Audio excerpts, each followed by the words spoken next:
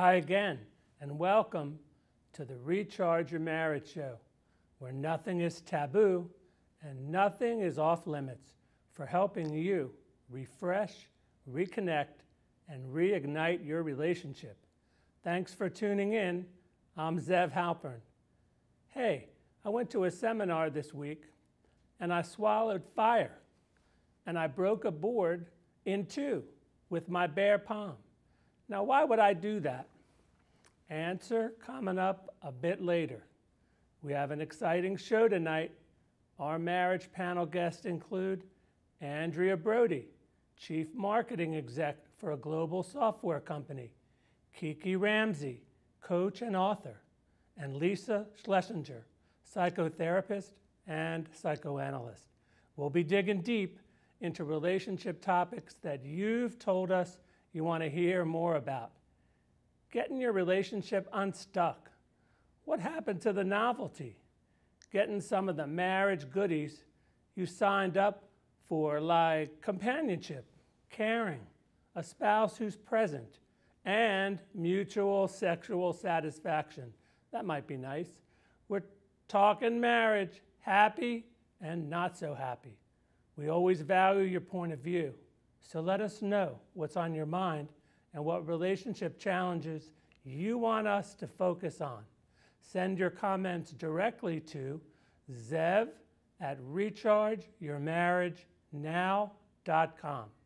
Please sit back, chillax, open your heart and mind, and consider some ways you can invest in your marriage, recharge, rekindle. Here's today's couple FYI. So how's your marriage? How do you two get along? Just couldn't be better. Our marriage? Great.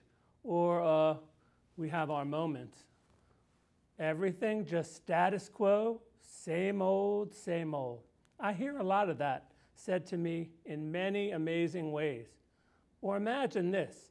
A couple comes into the office to see me and I ask, how's your marriage? More times than not, one part of the couple says, oh, it's okay, it's all right, just great. The other partner in this marital enterprise looks at their mate with shock and sometimes disbelief and says, all right, are you kidding me? What about the yelling? We don't talk. We're not close anymore. And the list goes on and on. The couple speaks for many of our relationships. We do have an amazing propensity to either turn off or be turned off, like automatic ignore shields activated. We don't do this because we're all a bunch of schmucks. Well, I can't say that for everyone. There are certainly some out there. We ignore for many reasons. For example, because of where we are in our marriage, or we're just too darn stressed with life challenges. So we protect ourselves by shutting it down and ignoring the noise. The point tonight is turned off people who ignore their spouses are not hearing what's really going on in their relationship. Missing information turns into lost opportunities for your relationship. So tonight, just a positive suggestion. Find a way to air your grievances and communicate your desires. Here's one way to achieve this.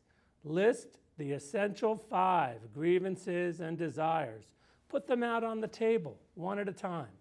The listener says, I heard you say, for example, you'd like a hug from time to time. This shows the other person you get them. Most important, it's a fair hearing. I hear you, honey. I understand what you need more of or less of. I hear you is a strong, positive message that will make a real difference in your relationship. People really need and appreciate being heard. I know I do. At the least, this will make life together more tolerable, and at the best, it will lightly nudge you to be more present in some, not all facets of your marriage. A light hearing, not an or else kind of discussion. Just a recommendation. Take a look at this and we'll be right back to introduce you to tonight's marriage panel.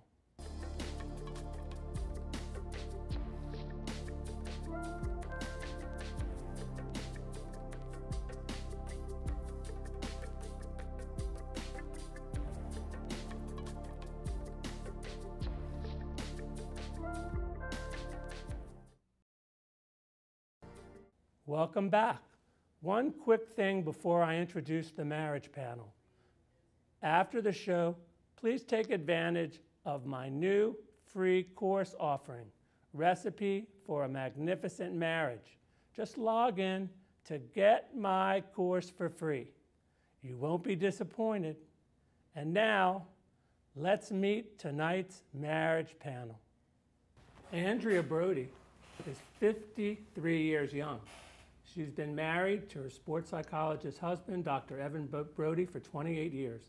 Andrea is currently the Chief Marketing Officer for a $90 million international software company whose dual headquarters in Milan, Italy, and Chicago. She has 3 great kids, and throughout her career, Andrea worked full-time, traveling the globe for business while raising her kids. Andrea Brody has over 25 years experience as a marketing exec in the high-tech industry. In 2015, she was awarded the Women Leading Women honor by the University of Maryland Smith School of Business.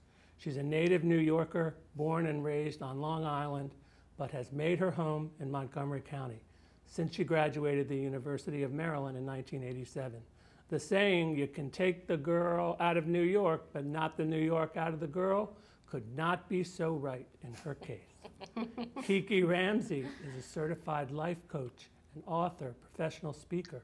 Her transformational strategies help people find true meaning in life, doing the work they love.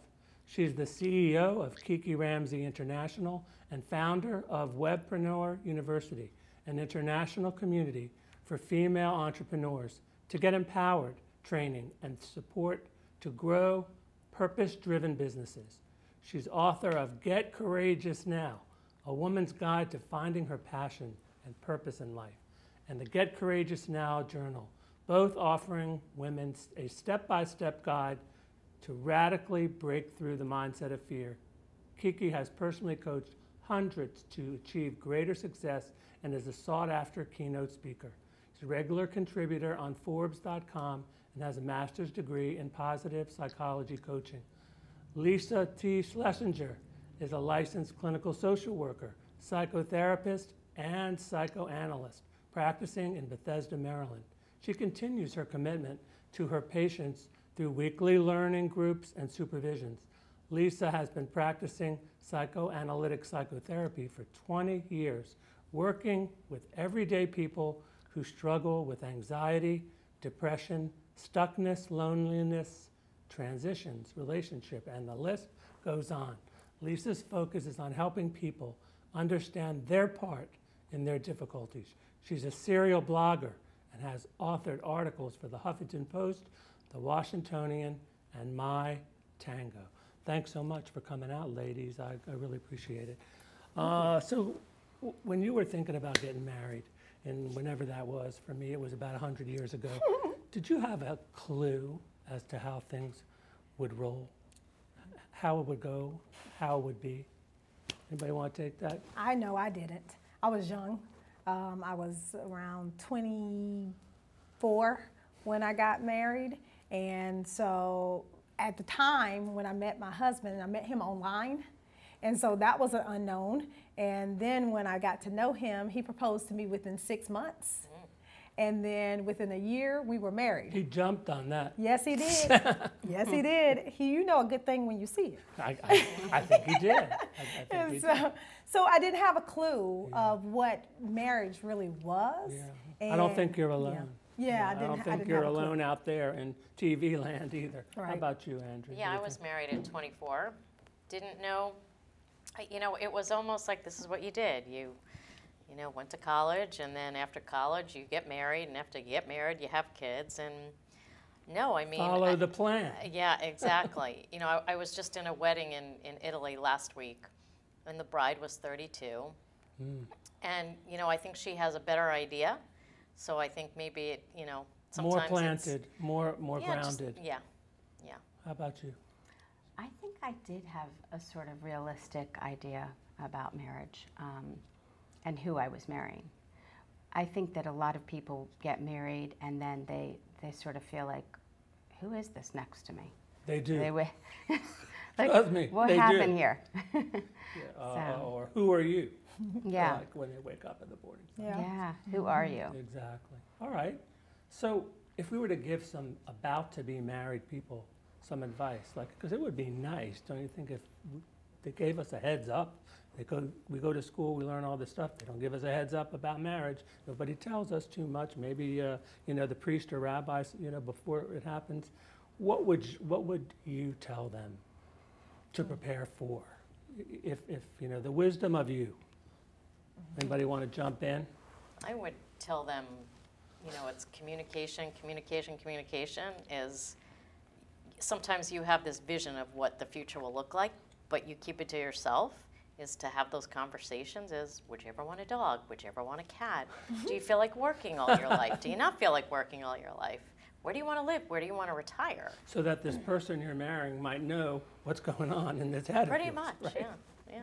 How about you, Keith? So I have two things. One of the things my pastor asked us a question before we got married, and I was like, oh, this is a very interesting question. And he said, if there is anything you would like to change about this person that they do right now, and if you're going to get married, you're going to not want to change that thing about that person, because you can't. They may never change. Yeah, you can't change people. So you could change yourself. Right, but you can change can't yourself. change them, and good luck to you. Exactly. So he said, if you don't like something about this person that you want to change, then maybe marriage is not for you, because chances are that thing that you don't like will never ever change. Exactly. And so I thought that was really interesting. And then the other thing is that, you know, sometimes you can't sweat the small stuff. I mean, there are things that I used to argue about and all this kind of stuff, and I was just like, finally, let it enough. go. It's just not important. It's you know, there right. are things for sure that are not important. Right, But they compromise. were important. Right, exactly. What do you think, Lisa? I think that what I would say is to try to cultivate a friendship. I think a lot of times people get married still feeling a lot of passion, and they don't always cultivate, I think at the end of the day, the friendship is what makes a good marriage, Right. besides, you know, the romance. Like, just don't get married because you're all the novelty and you're all excited. You know, like.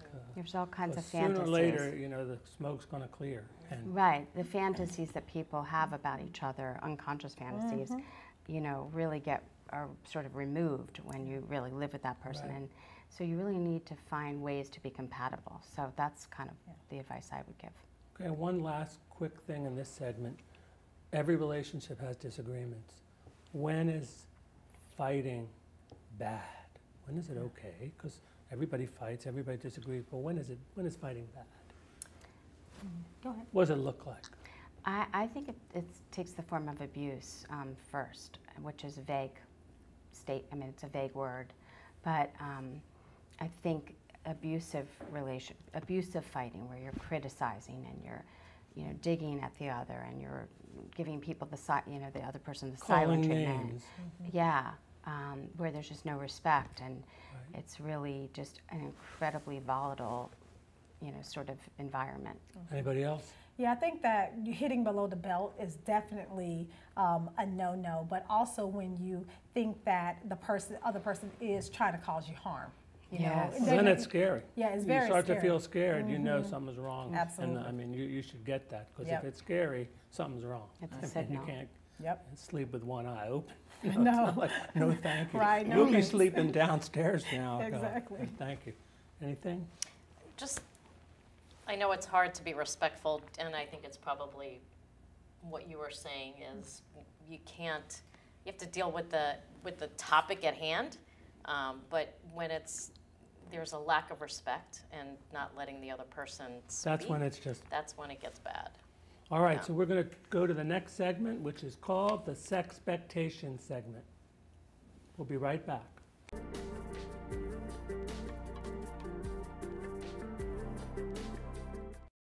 So, talking about sex, for some it's okay, but for most it's not. Any suggestions you might have for a couple that's having trouble talking about it, bringing it up on the table, and can we please talk about this thing that we're doing? Because maybe we could improve it. Mm-hmm.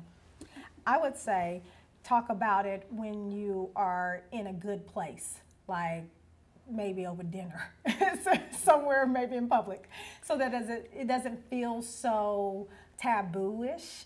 And so if you bring that up in public or just over dinner, you're not talking loud, but say, hey, I just wanted to talk to you about this thing. So Kiki thinks basically he's about to bite into a steak. Yep. It's time to drop the load. It is.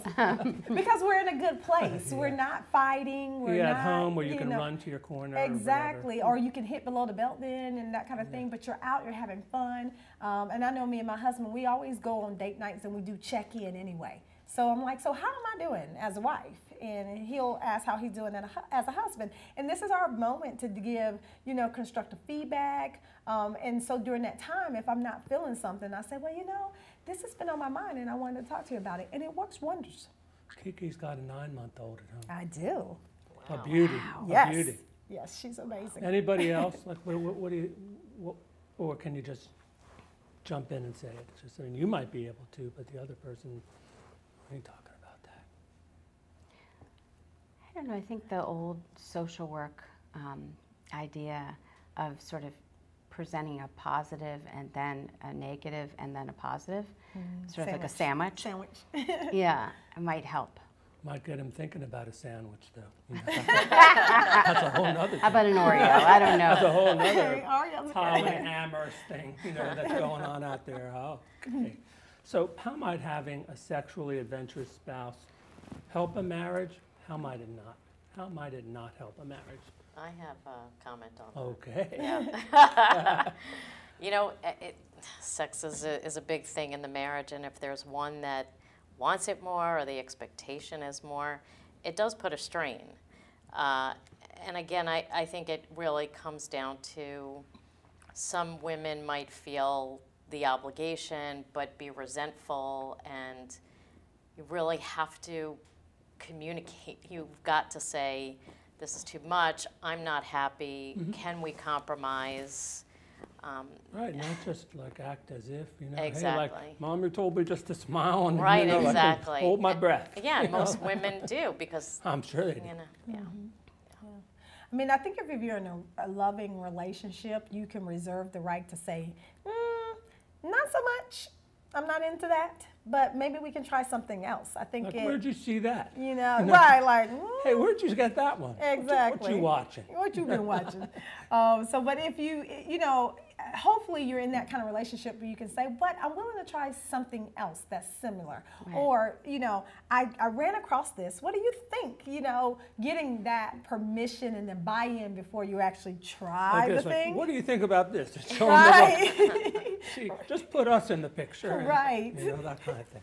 Well, what do you think? Under what conditions does a spouse agree to be a little more experimental? And what kind of conditions do they not?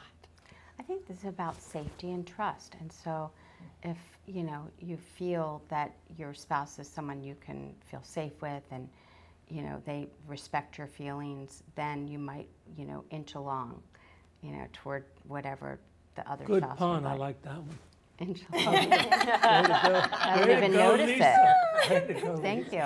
Boo boo.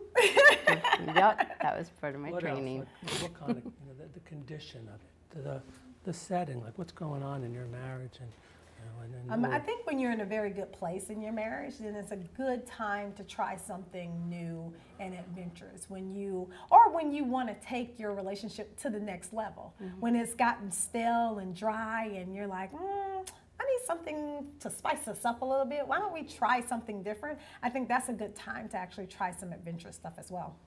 And then they might say, well, can we play a board game instead? I think maybe sneak attacks are actually helpful, but in a subtle way, a sort of seductive sneak attack, not something that would be threatening or scary, but something that because I think if one spouse is knowing, has some knowledge that the other one is coming, tonight's the night that we're going to try this adventure. I think that's really beyond.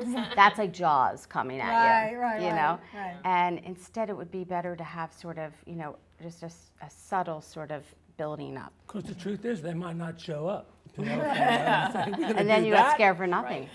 Right. Say, how long have you been at the CVS? How long have you been there? That kind of. Right. You're afraid to go home. But even bringing up the idea before the act even happens is like, would you ever consider blah, blah, blah? Maybe.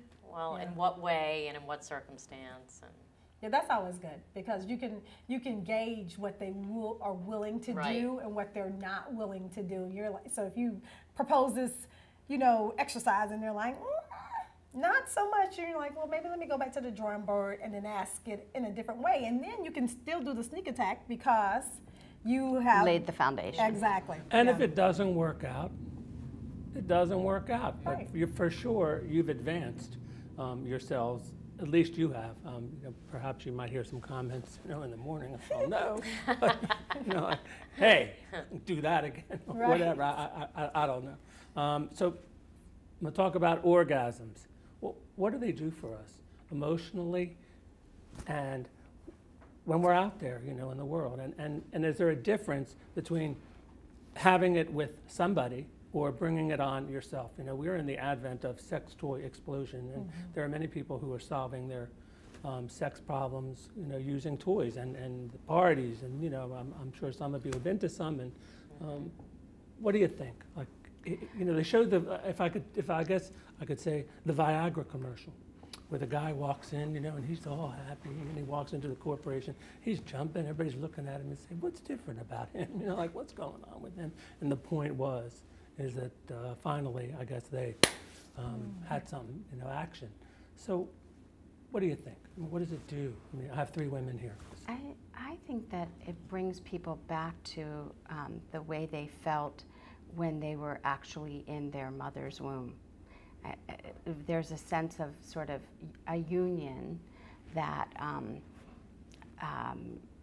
brings up a kind of intimacy, not to mention that there's physiological things that go on that make people in better moods and reduce anxiety. And I think there is a difference between masturbation and being with a partner in terms of orgasm. Like what?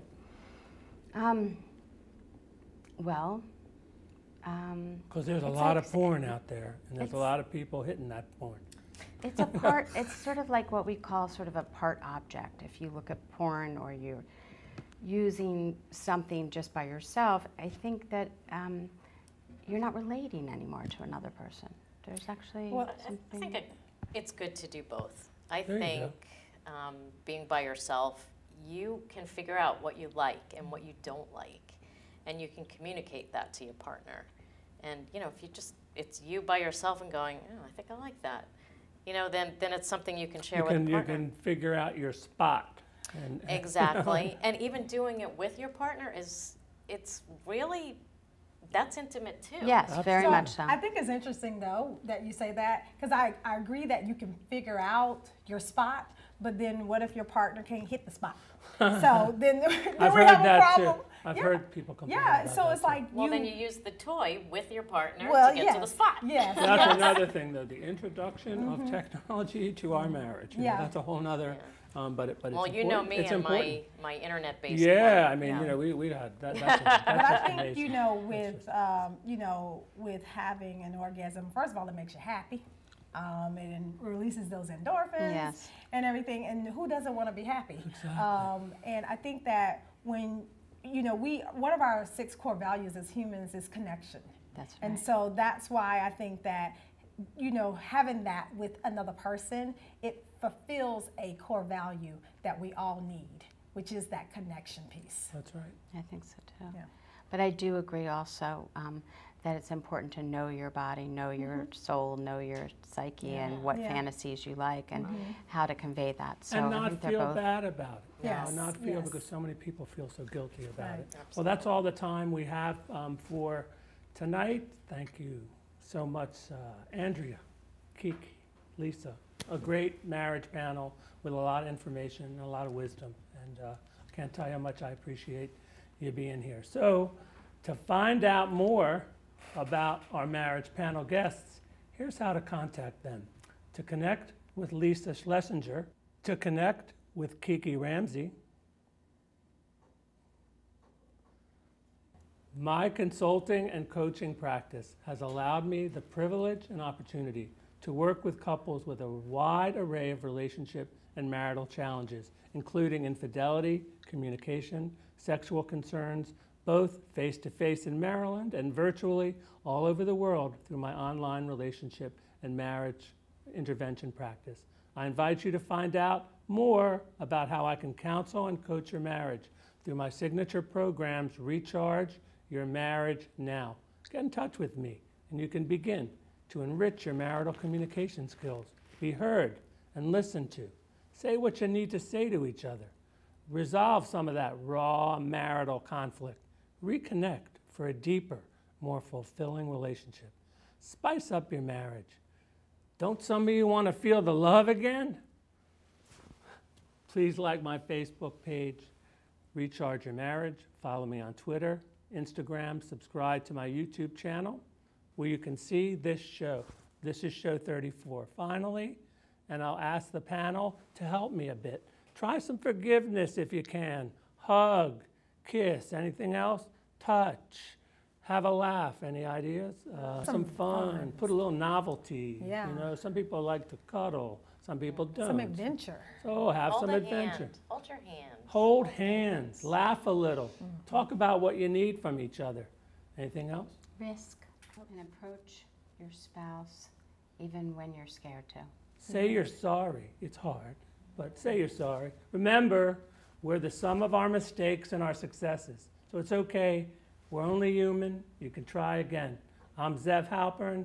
See you next time for Recharge Your Marriage.